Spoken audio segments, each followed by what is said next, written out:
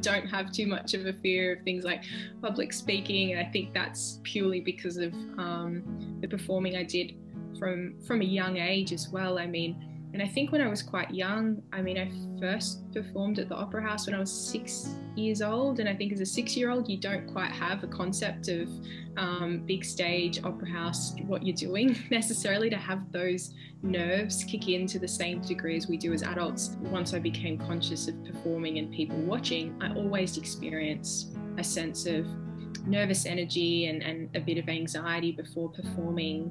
But I think it's really important to consider the relationship with nerves. Like, nerves are not necessarily a bad thing. And in fact, a handful of times I haven't been nervous when I've performed. That's when I've been sort of mentally a little bit more worried, because I know nerves help me actually perform my best. They give me that sense of adrenaline and, you know, help the fingers move faster and easier, and give that sense of rush that can be quite helpful. Nerves mean I care. Like, I'm nervous because I want to go out, I want to do a good job, I want the people in the audience to like it and to clap at the end and to, you know, enjoy the experience. So that's not a bad thing. The fact that I care is a good thing. And I try and remind myself of that if ever I am worried about the nerves.